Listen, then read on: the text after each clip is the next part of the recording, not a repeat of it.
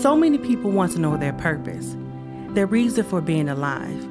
We look for it like a treasure, hoping it'll show up when we want it to. I didn't find my purpose that way. Matter of fact, I don't know if I found it at all. It might be better to say it found me. It found me hiding inside myself, inside a place I learned to hide when I was a child, when I was taken from my family, when I lived in foster care. God spoke purpose into me. Inside the car my son and I called home, He said, there He is. There is your purpose.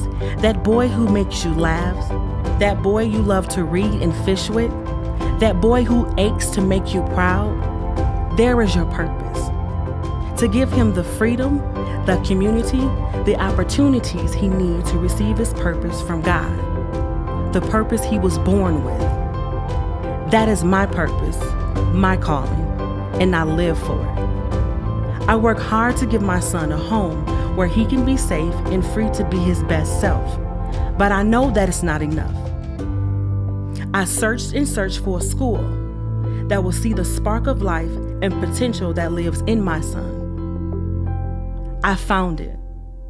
The school that loves my son as much as it challenges him, teachers who speak courage into his heart and faith into his lungs, leaders who fight for my son and his classmates, giving him a chance at real dreams.